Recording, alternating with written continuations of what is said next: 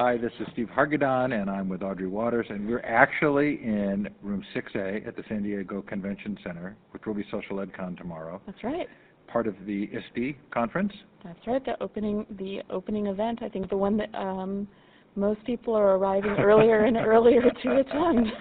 Yeah, although we've been encroached upon by Discovery and some others who discovered that Saturday is a good day. I know. Anyway, anything that gets people here. Actually, it's really fun to see people arriving here Friday and enjoying the weekend together before the I think conference. that that's actually one of the really important things, and this is one of the things that I noticed about my own travel plans this year, is that I was thinking I must arrive early, although I'm here for other reasons, but I wanted to arrive early, and then really once the exhibit hall opens, I want to get out of Dodge. Oh, interesting. Okay, so your first post is actually on ISTE. Yes. You call it Looking Back, Looking Forward. You have some history with ISTE. I do have history with ISTE, and I have history before I worked for ISTE. I worked for ISTE for not quite 2 years. When I very first moved to Oregon in 1996, my first job in Eugene was working at the University of Oregon for Paul Katz, who ran the Conference Services Department at the U of O, working to run registration and exhibits for what was then NEC. So the last time I was in San Diego was in 1998 for NEC 98. And welcome back for me. It's actually a beautiful spot. It is a beautiful spot. Gorgeous weather. Okay, so I want to give a little credit where credit is due. Yes. We held the first EduBloggerCon 6 years ago in Atlanta, and it was a gathering of educational bloggers. And ISTE has supported this kind of undercover, we call it unplugged, but it's sort of a shadow conference within the conference of social media types and bloggers and the like.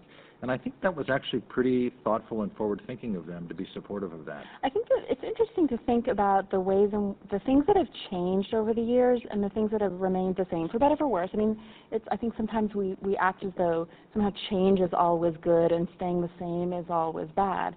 But I think that the conference has done a great job of making space, and literally making space for people to connect offline. I mean, the reason that I would say that I continue to come to this conference is this is, I think, the time I know when I can see offline friends that I've had now for, well, a long time in education technology. And I think that the conference has made a space for that in terms of the program and in terms of thinking about how to, this is a mammoth building that we're in right now, and so how do you organize it spatially so that people feel comfortable in a crowd of 20,000 people finding time to sit down and have conversations with their friends or with new friends too.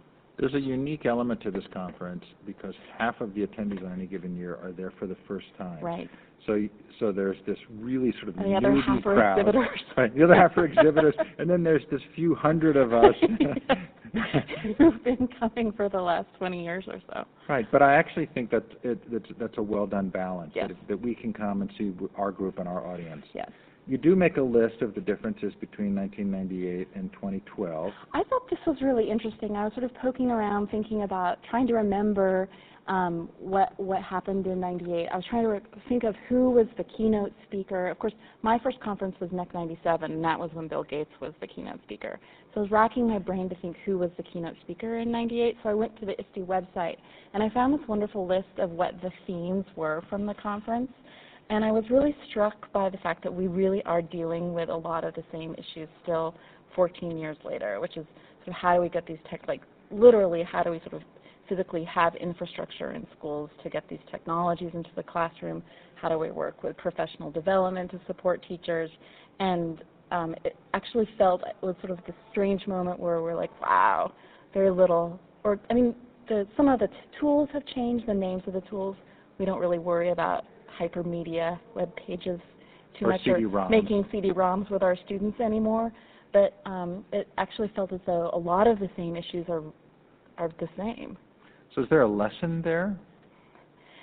I think that the obvious lesson is that that would be one that schools are slow to change and slow to adapt and slow to adopt technology. But I think that the other lesson might be that these perhaps are ongoing struggles. I mean, I think that every time we have new teachers, new kids in the classroom, new tools, we do have to think carefully about what does it mean to use them. And I think that I'm not sure that we can sort of stick a pin in the ground and say from here forward we will always have technology and it will always be used wisely and everyone will have access.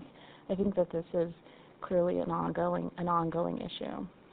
One of the things that occurs to me every time I go to an ed tech conference, and it's sort of the mothership of ed tech for K-12, is I ask myself the question, should we actually be having a separate educational technology conference, or should technology sort of be infused in the conferences around the subject areas? Yeah, I mean, I think that this comes back to thinking a post that I wrote a couple of weeks ago based on what Bud Hutton said, is that is ed tech a shorthand for something else? And maybe we should be talking about those things.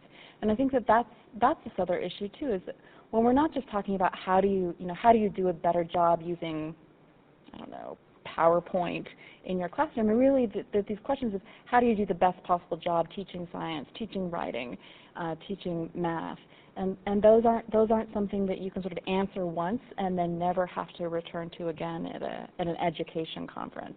But I do think that this question of what is the role of the tools themselves, the technology themselves, is something that I would rather see addressed by educators than necessarily just dictated by the folks on the exhibit floor. So let's get to that, Yeah, right? Because this is a conference that draws a lot of people who care a lot about technology. Yeah. And the exhibit floor tends to be sort of the best and worst of humanity in one place, right? Indeed it does. Okay, so what are your sort of normal complaints? I mean, what the crowd? Well, I mean, I think that one of the things that is always really striking to me when you walk on the exhibit floor is the amount of money that's just been spent in that process. And I think that it's a fairly easy critique to make about this conference in general, is that you spend any time in the exhibit floor and you're overwhelmed by the amount of money that goes into wooing potential customers.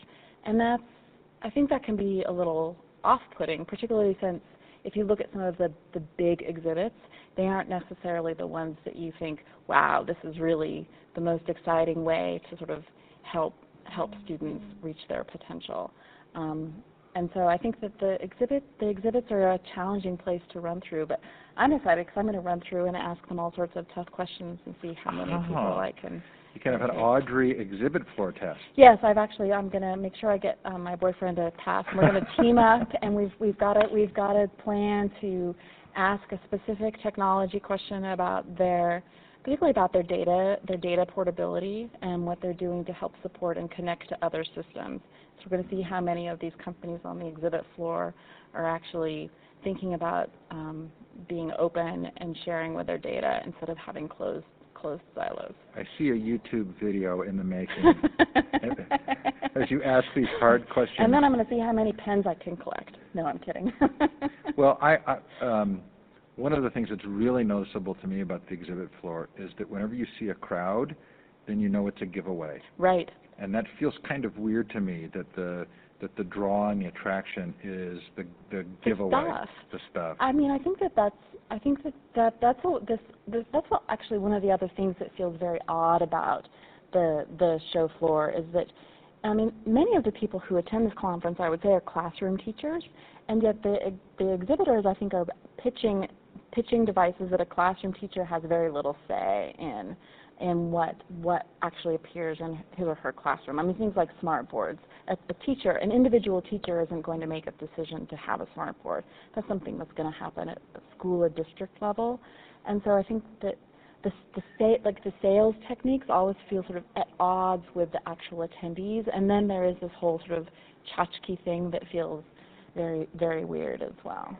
So this is the equivalent of advertising unhealthy cereal to children who demanded of their parents? I like that analogy. Okay, so you are interested in seeing if any startups are on the floor. Yes, I mean, and I think that this is this other problem as well, is that exhibits, I mean, and I say this having had some time working behind the scenes to physically put on this conference, is that it's really expensive. Having an exhibit at a conference costs a lot of money. I mean, it costs money to sort of rent a table, to get power, to truck in displays, let alone to sort of print up T-shirts. And that's something that startups that don't have a lot of cash, I have to wonder if that's the best way for them to spend what are pretty limited resources. But of course, we're seeing so much funding of startups right now, perhaps they'll be here. And that raises some questions too about how disruptive how disruptive really they will be if they're already participating in these other practices that are much more associated with the smart board manufacturers and the textbook companies that will be on the show floor as well. This is actually taking us back a year, conversations that we've had. Yeah. But you could make the argument that a startup that comes and actually really does connect with educators is maybe not a bad model. Totally, and I think that, I'm actually really interested in seeing the number of startups that I know that are going to be here that aren't exhibiting. And so they really are interested in making connections, one-to-one connections with teachers, having a chance to sort of show a teacher and do a demo in a more guerrilla-like setting, which is instead of getting a big booth and sort of putting on the circus in order to lure customers, to be able to have a more intimate conversation with someone and say, this is what I've built, do you like it, will it work, what can I change, what would make this better, is this something that you would use, why not, let me sort of adopt it or adapt my tool to fit your needs, which isn't something that you tend to hear from textbook companies. No, but there have been some really noticeable players in the ed tech world who've come to Bloggers Cafe, who've come to these events and done a really good job. Wikispaces keeps coming to mind. Well, I think that's a great example, and I think that and I don't think Wikispaces exhibit here, do they? No, they just come and right. and actually, and they're participants. They actually attend the conference too. It's not. It isn't as though they're solely here as some sort of insidious marketing campaign. But I think that they really are here because they participate as a community member and not just as a salesperson. So the next book is going to have to be guerrilla marketing techniques for ed tech startups, right? Yes, that's right. But I must say that there are a couple of startups that I'm looking forward to seeing. Least of which is Eric Simons, who was in the news recently because he had squatted at AOL headquarters. So he's going to be here. Let's hope good. He has a hotel room. Well, or we can come early to the conference center and scout the couches. That's right. We need to make sure he's actually well taken care of. There are some questions that you want to ask. Yeah. Wither the whiteboard. Right. I'm very curious. I'm not a fan. I would say I'm not a fan of the whiteboard. It seems like a very expensive hardware investment for schools to make. A lot of schools have made that investment. But I think that seeing the rise, and not just the spread of the consumer technology, of mobile consumer technology, but sort of how has that shifted the argument that these companies are going to make? Last time I checked, some of ISTE's biggest sponsors, biggest corporate sponsors were the smartboard manufacturers. And what happens to them in a world now where we're arguing that each student needs to have their own device? Because really the smartboard is the antithesis of that. That raises all kinds of interesting issues about how legitimate activities by commercial companies to sustain their business could put them in a position where they're continuing to promote a technology that doesn't actually provide effective value to students. Well, and I think that's something that I'm really interested in seeing. Is it the sort of marketing that you can sort of sense sort of the fear in the marketing that they're going to have a bigger booth than ever, more razzmatazz and more giveaways, and those giveaways iPads. But I think that it's going to be really interesting to see what happens with the smartboard companies, because I feel as though the tide has changed and no longer are classroom teachers going to go back to their principals and say, you know what, the coolest thing I saw at ISTE was a smartboard. Maybe someone will, but that seems less likely than the coolest thing being I saw an iPad app. We know no one's going to go back and say, oh, it was that totally cool open educational resource site or this open source product. Yeah, it was this really great open source technology that I saw. I know. I got an email today actually asking if I would put into writing the talk I gave at O'Reilly on the death of open source in K-12. That's sad. And I mean, it's, yeah. really, when we don't do we had the open source pavilion, we showed Linux, we did all this stuff. It really kind of went away. And I mean, that is one of the things that I'd like to, I mean, not just the open source technology, but I'm actually curious, too, to see what their responsiveness is about OER. Partially, I mean, and not just are there OER opportunities, but how are these companies, how are the textbook companies going to be responding to the ubiquity of OER as well? What's their pitch when you say, why on earth would I spend money on this tool when I can find it online, when I can find a high-quality, openly licensed tool online? It is likely, though, that data portability and open APIs are going to be being discussed, right? Maybe we're gonna try to discuss them. I mean, I think that this is a question that I very much have for the vendors, and whether they're sort of some of these older textbook companies or not. I mean, I really do want to see what they're doing to recognize that we really have an opportunity now to connect all sorts of systems together, and there really is no excuse to sort of silo off education content, education data into your own private tool. And finally, this whole question of hands-on and hands-on activities versus kind of the top-down, test-driven. How many tinkering companies do you think would be on the show floor? I'm not going to think there are going to be many. I don't think so either. Actually, I know of one, because they actually saw my story and they said, "Hey, make sure you stop by our booth." But yeah, I mean, I don't think there will be many either. And I think that's actually an interesting indication of, again, the sort of the legacy of the exhibit hall at ISTE, which is very different from the maker movement. This is a very different thing from what we saw a couple of weekends ago, which had kids up to their elbows in sort of messy exploration. And I mean, kids aren't allowed on the show floor, but I mean, I don't think you won't even have teachers up to their elbows in messy exploration. I'm having a brainstorm. Okay. Okay, so what if we did a Maker Day? I think that's great. We do the ISTE Unplugged, where we have the social ed con. I think that's really important. What if we did a day where people could actually set up booths, but it was around the ISTE event, so that you'd get the audience who were already coming? I think a mini maker fair around ISTE would be great, and I think it's an opportunity for teachers too to spend some time thinking about how can you invite making into your classroom, because it is a little frightening, particularly if you don't have sort of technical skills yourself. But I think there are lots of things, I mean, as you see at Maker Faire, there are lots of things you can do that actually don't require you to know electrical engineering, for example. You don't actually have to build a computer. I mean, knitting is making. And so there are lots of activities I would love to see showcased that highlight all sorts of artistic and scientific explorations that I think that this conference will stand in stark opposition to the last event that you and I were together at. Right. Well, all of ISTE Unplugged is actually based on something called the Fringe Festival, which is the festival that exists outside of the Arts Festival in Edinburgh. Right. And so that would really fit well. I think we should do it. I think we should too. Okay, so I finally, think we know people. We do. But one of those people is leaving. I know, one of my favorite people. So we need to just sort of wave a flag here, honor somebody that we both really, really like. Right. I mean, and that's Anita McInerney, who I think that the funny thing about Anita is I'm not sure that most ISTE attendees, or probably the most ISTE members, recognize how important she's been to the development of ISTE as an organization, and particular to ISTE and its publications, but particularly to this conference.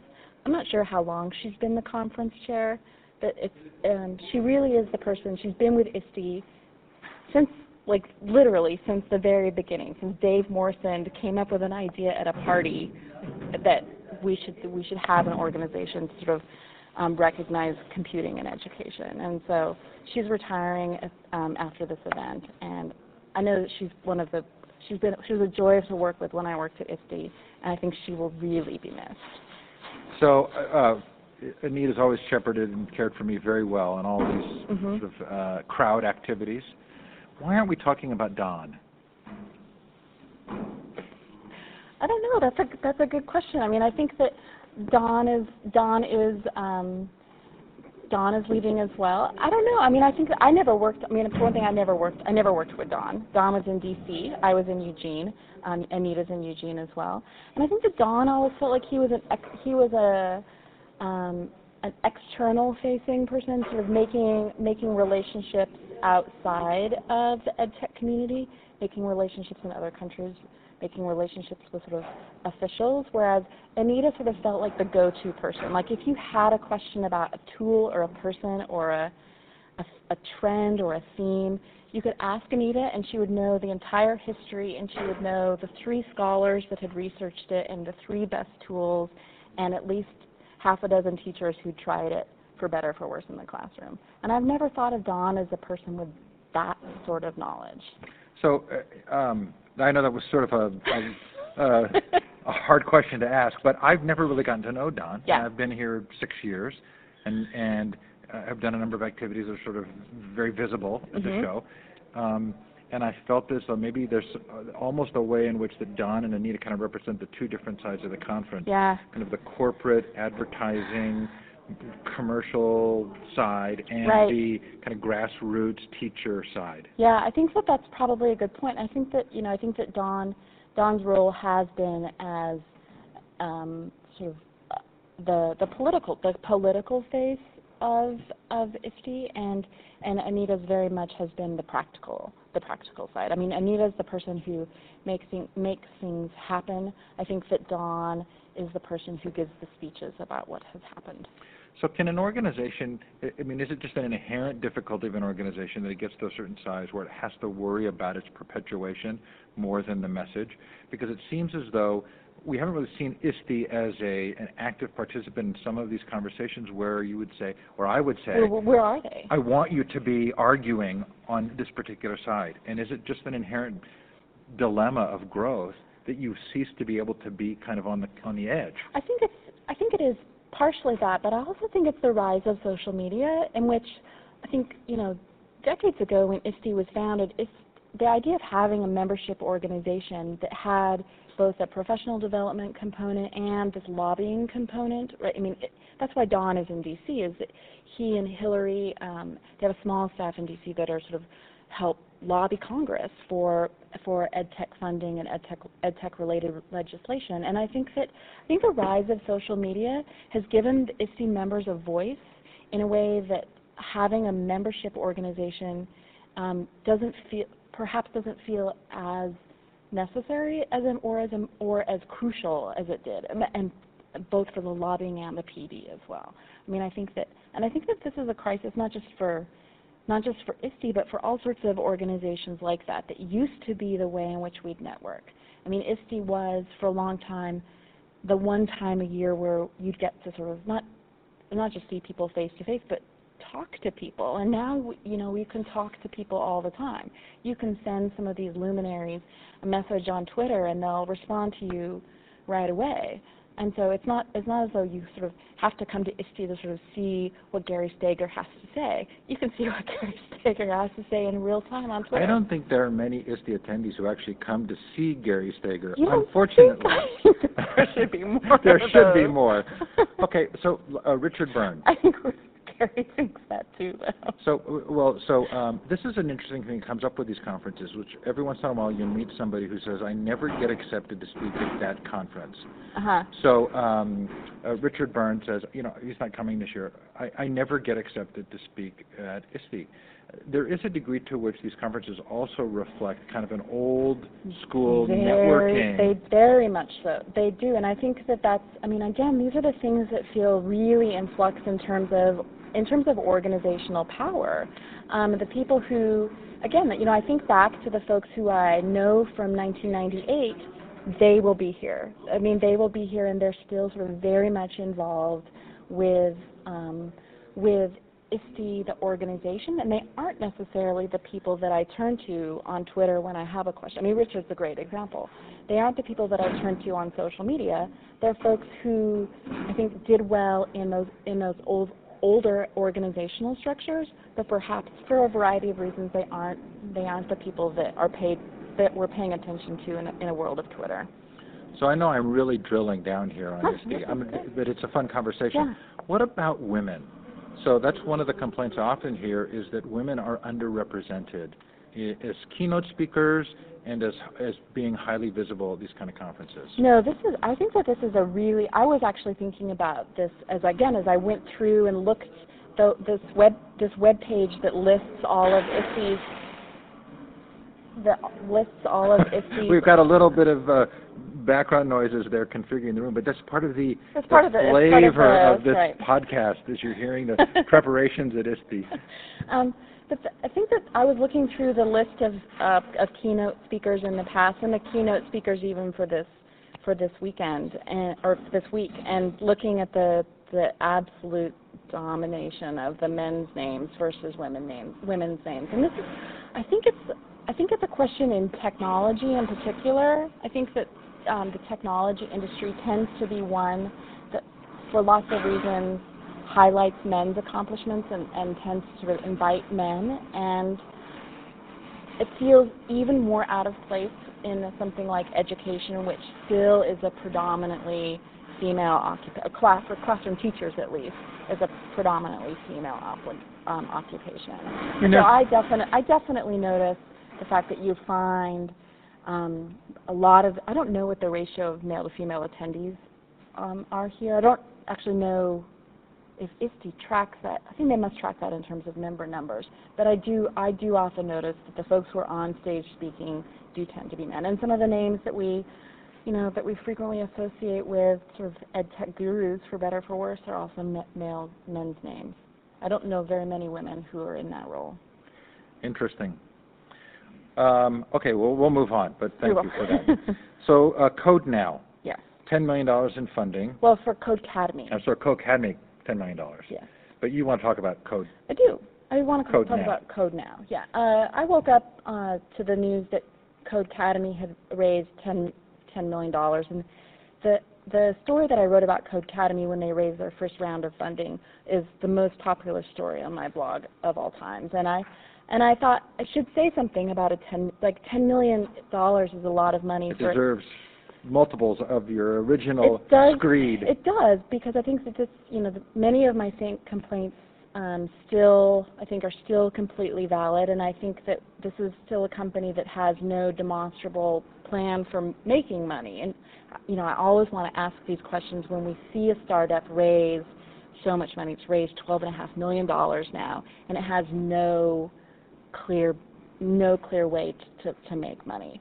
But I happened to get an email from Ryan Seashore, who I've blogged about his nonprofit Code Now before, but he shared a really cool story with me, and I thought, just gonna Codecademy can be, it can have its praises sung in the tech press.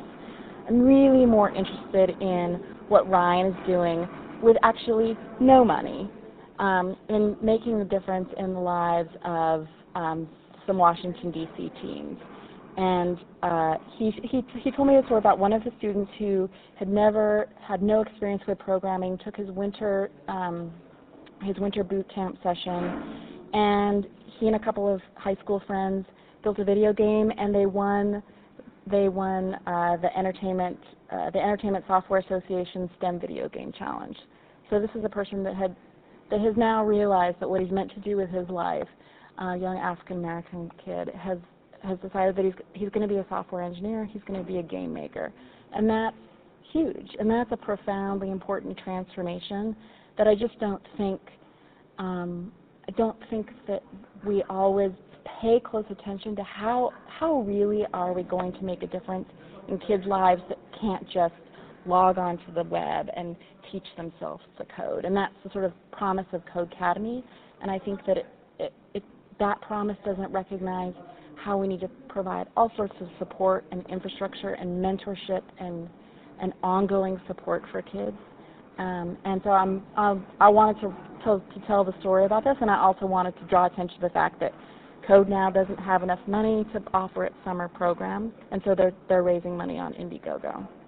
Yeah, so the whole startup mentality is much more in harmony with this idea of authentic offerings that really make a difference. And that is a great story. He was a junior in high school and discovers all of a sudden. Yeah. And he gets his first computer. I mean, that's one of the great things too, is the kids who participate in this actually get a computer. And for most of these kids, this is their first computer. They have no access. I mean, they would have access to technology at school or after-school programs, but they don't have a computer at home. And now he has a computer. How do we help the unsung heroes get the kind of recognition and feedback that really seems to be missing in a world of commercialization and sort of high-stakes gambling on tech ventures? I think that this is the piece that also really stuck in my craw over this, is that a professor at Georgia Tech tweeted. He said that when startups raise money to democratize something, they're really commercializing it. I mean, and that's the rhetoric that we're hearing, not just from Codecademy, but from Udacity and Coursera as well. Right? Their promise is that they're going to democratize education by putting it on the web and making it free.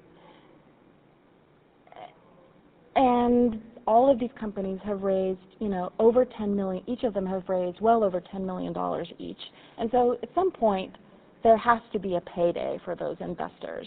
And so at some point, commercial interests have to kick in. And those interests, I don't think, are necessarily going to be the interests of minority youth, of kids who aren't represented in the tech industry right now, and that's pretty much anyone who's not a white male or perhaps an Asian male. And so I think it's really important to find ways to highlight the good work that folks do. And there are other folks outside of Code Now. I mean, there are groups like Black Girls Code, Girl Develop It. There are groups that focus on face-to-face instruction, mentorship, spending some time to show kids that a future as a software developer, or just a future as a web literate or coding literate person, is something that's possible. Okay, terrific. University Now and the Mythologies of Higher Ed. This was fascinating. Yeah. So where are adult learners going? Well, adult learners are, this is a really, I think, an interesting moment for higher education, and that's why I frame this in terms of the mythologies of higher education, is that particularly at this moment of an economic downturn where people are out of work and they decide to return to college in order for a better job or other job opportunities, retraining, or they know that they need a college degree in order to sort of get a job. And it used to be that they would go to community college, or perhaps they would enroll in their a local public university. But nowadays they go to for-profit. Although adults enrolled in college is on the rise, adults enrolled in not-for-profit colleges is on the decline. Which says that they're going to the for-profit colleges. They're going for the for-profit colleges. And I think you can say, well, perhaps that this feeds into this notion that the for-profits are doing some predatory marketing, that they're luring people into college that aren't sort of academically qualified to be there. But I think we also need to recognize that the for-profits are meeting these students' needs, right? They're offering online classes. They're offering classes that recognize that if you work a 9-to-5 job, you can't show up at Thursday at 2 o'clock in the afternoon to take your math requirement. You have to find an alternative. And the for-profits are doing a lot better job of that than public universities are. Okay, so myth number one was from Gene Wade, who said, the myth is that you have to go into debt. Right. And so the University Now model, so again, this company raised $17.5 million this week. It's a for-profit. It's an accredited school, although interestingly they're not a Title IV school, which means students aren't eligible for financial aid. But their business model is sort of somewhat akin to the Western Governors University insofar as it's competency-based. But you pay $199 a month. You can sign up for as many classes as you want, and you get a credit. You get a credit for those classes when you pass a test. So it's not about seat time. It's not about semesters per se. It's about this quote competency-based education. I actually really liked this idea. I think it is an interesting idea, and I think that on one hand I'm really happy to see experimentations, particularly around the for-profit model. Again, this is, and one of the interesting things, I don't know if I even wrote about in my story, but with University Now, you can actually sign up and participate, or you have access to all the materials, and you can actually learn and access the content without actually signing up and being a paying student. So conceivably, you could spend some time learning, prepping, and then register, pay your $199 a month when you're ready, when you feel you're ready to take the test. And I think there's a lot to this is a model that MITx is exploring, right? Give the content away for free, but if you'd like a certificate that says you passed, you're going to pay us money. So, University Now isn't using a model that's unheard of in the public university space. And I think that there's a lot of interesting potential there. There was so much of interest in the story. Number one, that they're accredited. Yes. Number two, $199 a month. I should have penciled that out, but this is a pretty low dollar amount. It's a really low dollar amount, and I think it's particularly if you're a student who knows, absolutely what you need to do in order to, again, this is why I frame this in terms of the mythologies of higher education too. That this is not for students that aren't really sure what they want at college, which is, I think, the stereotypical, at least, 18-year-old that enters college. Like, I don't know what I want to be. I don't know what I want to major in. I'm going to sort of take some classes and then eventually. I'm going to party. I'm going to go to sporting events. Right. This is not that experience. This is an opportunity for someone who knows that who knows that they're at X sort of level of position at their job, and unless they get a degree, whether it's a bachelor's or a master's, they'll never get a promotion. They'll never get a promotion to the next level. So say if you work in social work, for example, you know that you're probably, it's not that you want to get a degree in French or in business. You need a master's degree in social work if you're going to get to the next level. So it's a pretty deliberate, targeted class offerings for students who know what they need. And again,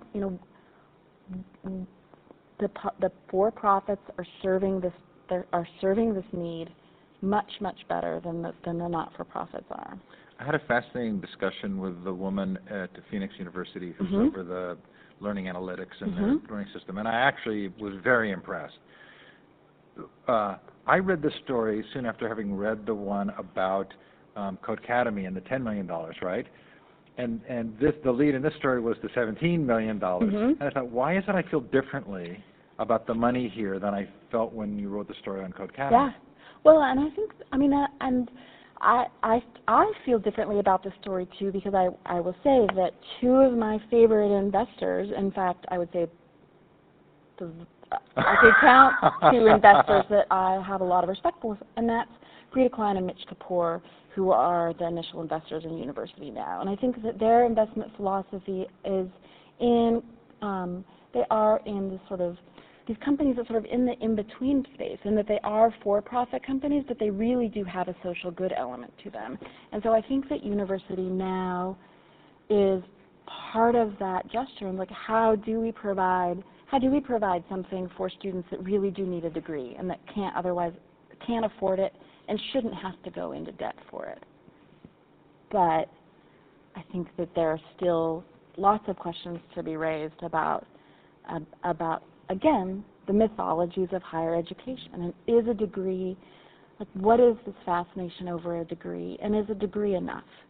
And is a degree from a university that no one's heard of before, that's a for-profit university, is that going to really be the thing that's sufficient to lift someone to the next level? And that was one of the reasons why I reached out to Tressie, who's a PhD student, and asked her some questions about how she would respond to this. And I thought that her response was really brilliant, I thought, which is one of the things that these for-profits aren't providing students are these networks to help them make the next move? Is it really a college degree isn't sufficient, or it isn't always sufficient? What matters is having these sort of connected networks, and are you going to participate are you going to gain the social capital from a for-profit degree, even if it's $199 a month?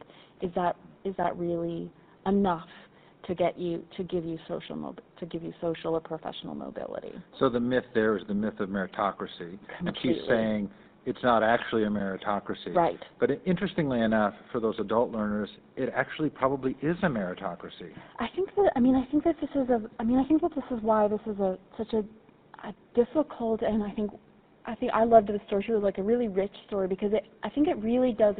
When we crack open, what is it that we want out of higher ed?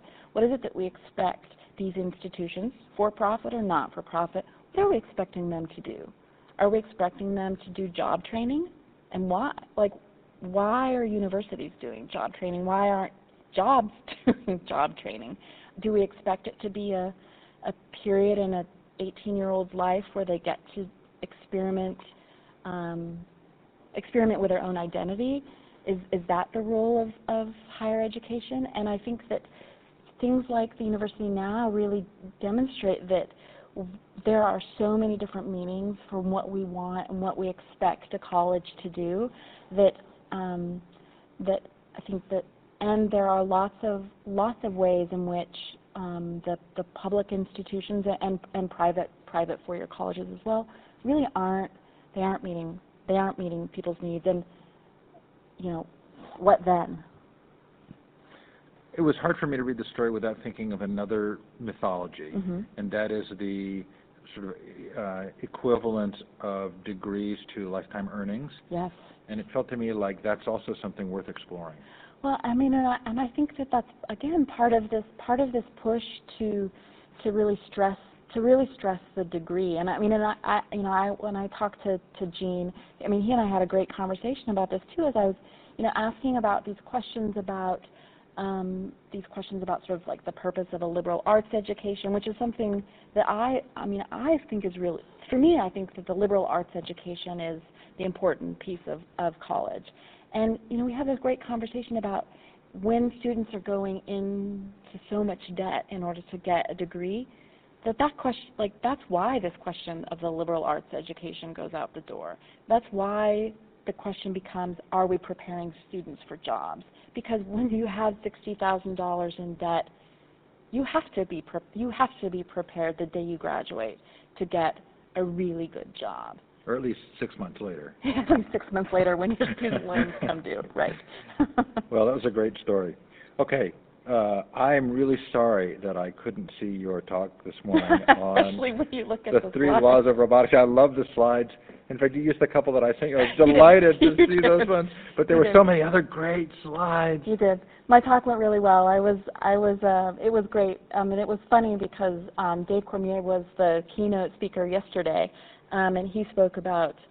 This was at a law education IT Who conference. at that organization was reaching out to Dave Cormier and to you? Well, the great thing was that people were tweeting with the hashtag Team Education Apocalypse. Because Dave spoke about, again, I mean, this is the person that coined the term MOOC. And so Dave was speaking about sort of the future of higher education, and are MOOCs now learning innovations, in which I think the MOOC as he envisioned it a couple of years ago certainly was a learning innovation, or are they business innovations? And so what does the future hold for universities? And again, the University of Virginia stuff is well-timed to raise these questions. What's the future for universities when schools like Stanford and Harvard and MIT are offering some of their foundational classes online for free? And then I got up today and talked about automation and artificial intelligence and this drive towards efficiency and robots. And I think the attendees' jaws were sort of on the floor by the time we were done. But it was great. Did you record it? There will be a video posted in the next couple of weeks. Oh, I can't wait. It was really super. It was really super. I loved all of the use of science fiction. Well, that was part of my argument, is that I mean, and of course my background is in literature, but I wanted to argue that I think that science fiction isn't this separate thing that has nothing to do with our reality, and I think that it actually very much dictates how we think about science and how we think about innovation, and I think how we think about learning, strangely and unfortunately enough too. These visions of that image actually that you shared with me of Captain Kirk and McCoy sort of getting the injection of Spock's brain. That was the episode, right? Spock's brain, and sort of this notion that we can just fill kids' minds. And that's the promise of ed tech. Where have I seen that? Oh, Waiting for Superman. Right. That's the promise of ed tech too. That ed tech is actually going to make I think that this notion of filling kids' brains is something that we've long a misconception about learning for a long time. But the promise of ed tech is it's going to make filling kids' brains even more efficient. And so I think that these are really important things that science fiction helps us think about, and that reality actually I think is definitely reflecting. So. Well, science fiction can be a projection of our sense of what's coming that's good or what's coming that's bad. And what we're experiencing today. I mean, I think that science fiction isn't always about the future. It actually, even when it purports to be about the future, it very much is about the present. I mean, this is why the first science fiction novel is Frankenstein occurs at this really interesting moment, at the sort of the beginning of thinking about the scientific revolution. And I think that it's never separate. I mean, science is never separate from culture. Scientists, I mean, last time I checked at least, are not robots. They're human. Although, give it a year or two, perhaps they will be. I'm going to really look forward to hearing that talk. Okay, so you've just finished your week in EdTech post minutes before we got together. So I'm at a loss here. You're going to have to tell me about the big stories. Well, the big story of the week, I think, and the most important story that I've been tracking on, and I would say almost everyone, when I turn to Twitter, it's the most important story that folks in higher ed have been paying attention, is the continuing fallout from the firing of President Teresa Sullivan at the University of Virginia. So we mentioned this briefly, I think, last week. The Board of Visitors met sort of a unscripted meeting and fired a person who had only been at the university for a couple of years, who'd been a long-time academic and scholar herself, and their response was that she wasn't responding quickly enough to the technological change. And in fact, there were a bunch of the student newspaper FOIA'd some of the emails, and it found that they actually were responding, unfortunately, to David Brooks' op-ed about the campus tsunami, and felt as though, why didn't the University of Virginia have a MOOC, and why wasn't the university being, in the eyes of the Board of Visitors, who, I should note here, have no experience in education, none of whom are educators. They are all political appointees of Republican Governor Bob McDonnell. That they decided to get rid of a person who I think was moving the university forward, but they didn't feel was doing so in a fashion that was responsive enough to David Brooks' op-ed pieces, which if we're going to use David Brooks' op-ed pieces as the governing doctrine for public education in this country, I think we're in big, big trouble. But I think the University of Virginia shows we're in big, big trouble. It's so interesting. It brings out this dynamic of the resistance of change in education. Is that an autoimmune response that is actually useful and helpful, or is it sometimes, obviously it can be both, also can be sort of dragging your feet, but it feels as though there, in this particular case, and in a lot of the public discussions around education, it's not around the substantive topics, it's around kind of the surface level PR side. Yeah, I mean, and that's actually what this story very much feels like, is this is a handful of people who found themselves in power, who made a decision really based on, not on experience or expertise, but on the most sort of superficial of assessments of what the future of education looks like. And I think it's worth noting, this is sort of perhaps an interesting footnote to the story, is that MITx finished its first MOOC, this past week. and it had, I wrote down the statistics, it had 154,000 students registered and 7,000 successfully completed the class. So that's a 5% completion rate, which is dramatically less than the Stanford AI class, which has also been sort of, ballyhooed as sort of the future of education, which had a 14% completion rate. But I think it's important to, what does it mean when universities are going to put efforts into something that only 5% of students can pass? Now you can make the argument that, well, this is great, we're making all of these resources available for free online. Anybody in the world, right, this is democratizing education. Anyone in the world can access this content. Anyone in the world can sign up. Anyone in the world can participate. And if 95% drop out, if they don't pass, it's not our responsibility because they're not paying students. And we did our best to make it. We did our best to sort of make that stuff available for them. And I think that that's something that universities really need to stop and think about. If MIT can only get a 5% completion rate, is a 5% completion rate acceptable? And I realize that we're talking hundreds of thousands of students here. But if the mission of the university is to educate, and it's to support students' growth, then I don't think a 5% completion rate seems like a good figure. I'm not even sure that that figure is representative of sort of the depth of conversation we'd even want to have, right? Well, right. Who are those graduates? Right. Well, right. I mean, and I think that all of these things.